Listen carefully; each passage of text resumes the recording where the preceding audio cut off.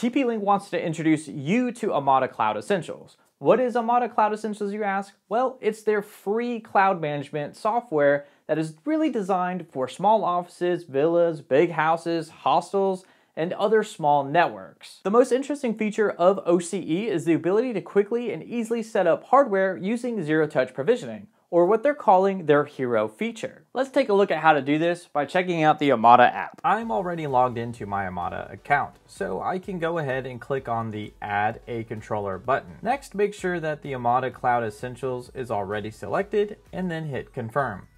After it's done connecting, we can then start configuring our site. I'm going to leave all of these settings as default, but you can rename and change your country and time as required or needed. Now let's check the box for the terms of use and acceptable use policy, and then click on Next. Now we can create our site. I will call my site SPX Labs. I'll leave the country and time alone, and for application scenario, I will select Office. Then, for the device account, you can set a local device username and password that will be used to log into the devices. This will be automatically assigned to each individual device when it is adopted by Omada Cloud. Here, you can set up your Wi-Fi SSID if you want to, or you can skip this part, and you can also enable guest Wi-Fi if needed. When you're done, click Next. This is the summary page that just shows us all the information we have previously put in. You just need to confirm it by hitting the Done button. Now from here in the app, all we have to do is go over to Devices and then hit the plus icon in the top right corner, and then we just simply need to scan the barcode that's on the bottom of the device. Now this is, I guess, the model, or right above the model number of that.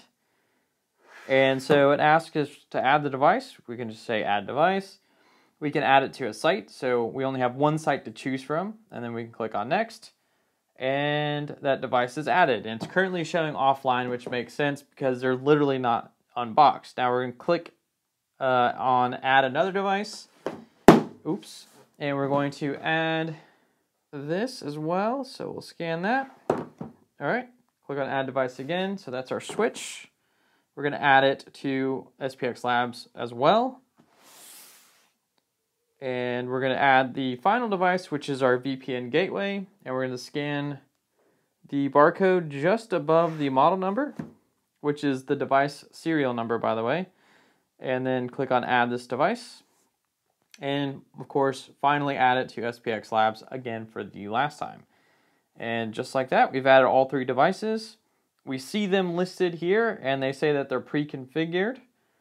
Let's see, if I go back to Dashboard and go to the SPX Labs site, we have no devices connected, so that makes sense. Let's click on Devices and see if we get any additional options. It just shows us the same list of devices. So within the same application, another cool thing we can do is click on the Quick Actions icon. It looks like 3 cubes and a circle.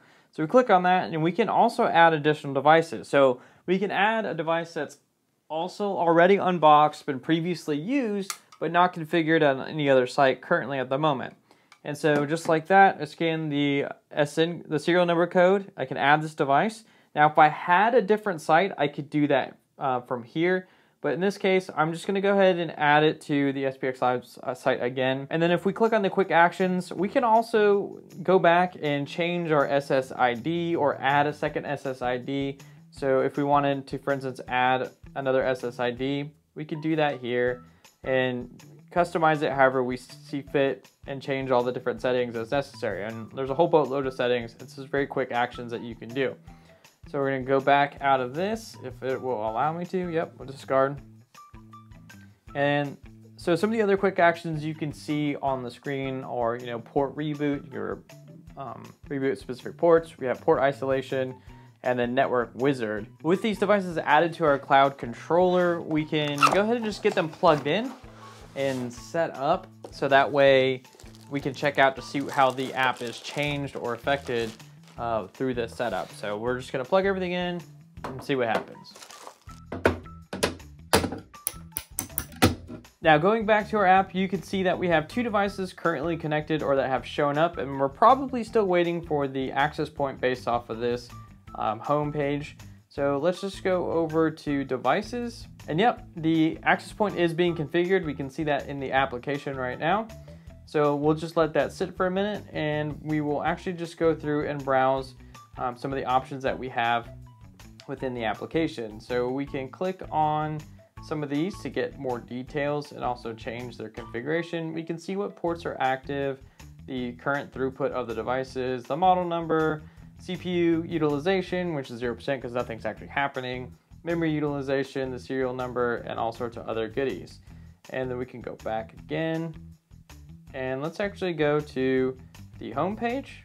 We can click on alerts. So if we had any alerts or any events happening, they would appear here, and we do actually have some events, and we can see that things were being connected or failed to connect or was connected, whatever have you. So that's where we can see those types of events. So let's go back one more time. I think this is a pretty good introduction from getting devices that are in a box added to a site, and also an introduction to the application itself. There's obviously a lot more you can do with that, but we're not going to go into that in this video, as this is just an introduction to the Omada Cloud Essentials. Omada aims to provide reliable, professional, and innovative one-stop solutions for small and medium-sized enterprise networking. It offers a comprehensive range of networking products, reliable solutions, dependable product quality, and trustworthy support services. The Omada ecosystem incorporates Wi-Fi products, managed switches, and security gateways, among other things, each fully controlled from a centralized management platform. Omada unmanaged switches and accessories are also provided for a wider and more flexible business applications. Omada products work together as one to provide you with a network solution that matches the needs of your business. With the Omada brand, of course, you'll gain access to the cloud-based management software, with features like zero-touch provisioning that we showed off in this video, which is useful for network installers and integrators. There's also tech support teams that can be given access to your site to more quickly identify issues that you're experiencing and of course fix them.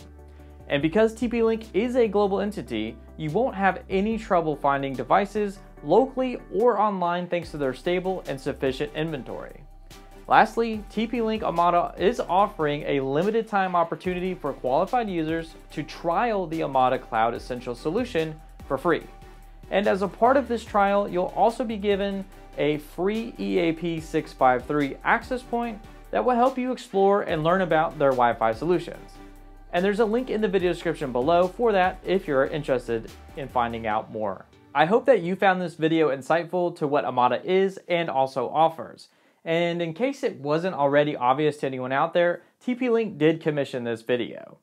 And with that, I want to thank each and every one of you for watching, and I will see you all next time. Peace.